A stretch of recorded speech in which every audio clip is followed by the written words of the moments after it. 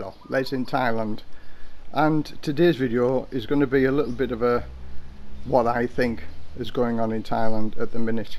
Now, I'm a positive guy. I'm always thinking the glass is half full as opposed to half empty, and I've lived in Thailand now for almost 10 years. So I've enjoyed Thailand for the past 8 or 9 years, but this past year I've got to say it's changed dramatically, and I was shocked by watching a video yesterday, and I'll leave a link to this video that shocked me.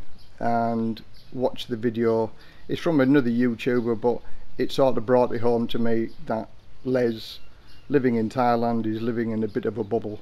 And as I say, I watch the news, I watch the COVID updates, I watch everything that goes on in Thailand, but because I don't live in a tourist location, you sort of blinkered to actually what's going on in Thailand.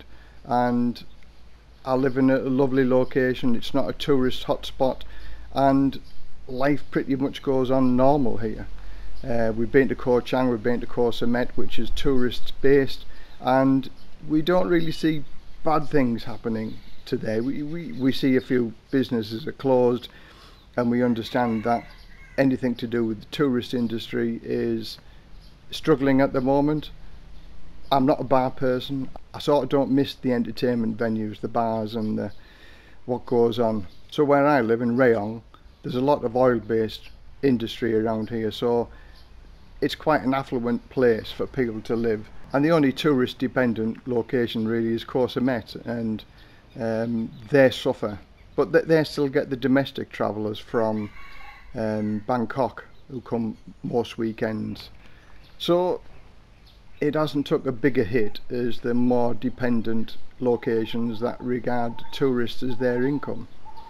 Now, I've been watching the Sandbox episode, what's going on in Phuket, and in my mind it's sort of knee-jerk reactions. From week to week everything gets changed, from day to day everything gets changed. They're going to do this, they're going to do that, going to do the others.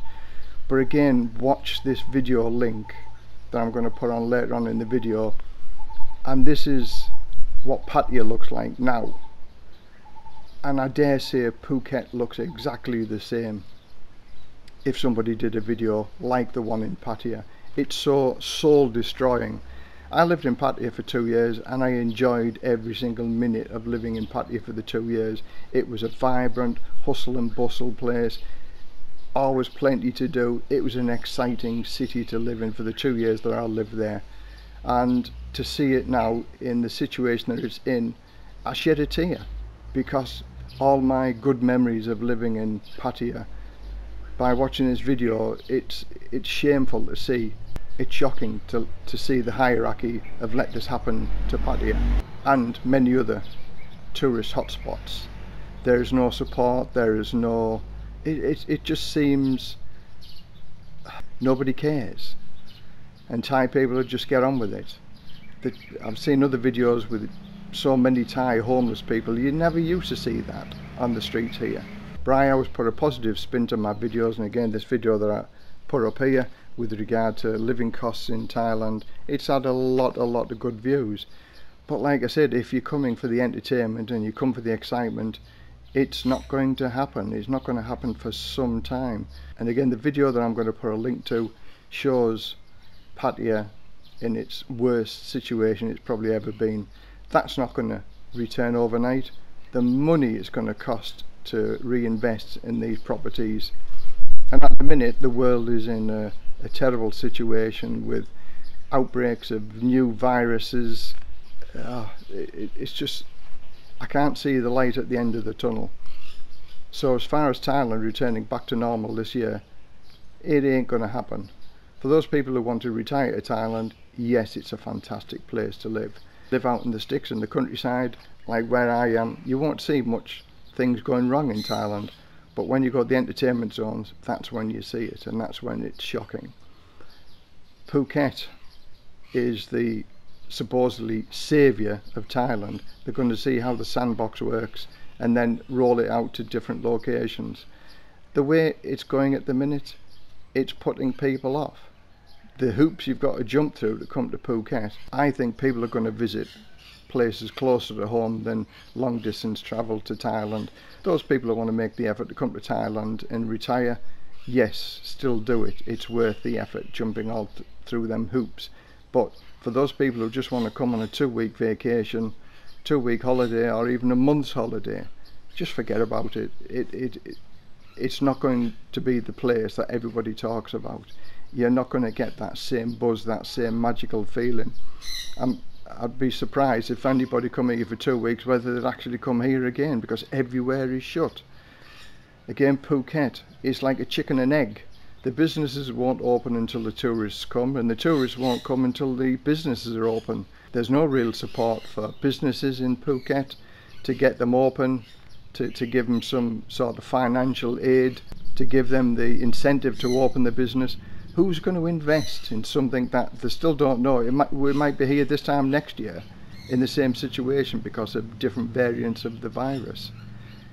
It's a sad time for Thailand, and it's a sad time for everybody else. So the video link that I'm going to suggest, again, I think it was a shocking video. It certainly was a sad video for me to see what Patti is really like, because I've never really been to Patti for 2 years, and to see it in its situation now.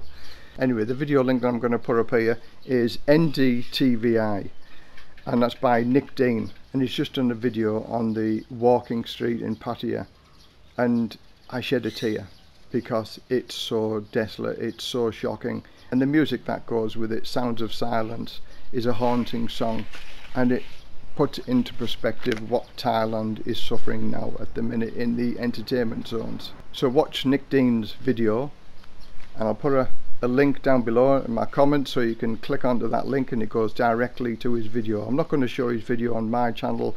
He deserves the watch and the views on his channel because he's done the video, and you'll see Thailand is a long way from reopening to its heyday.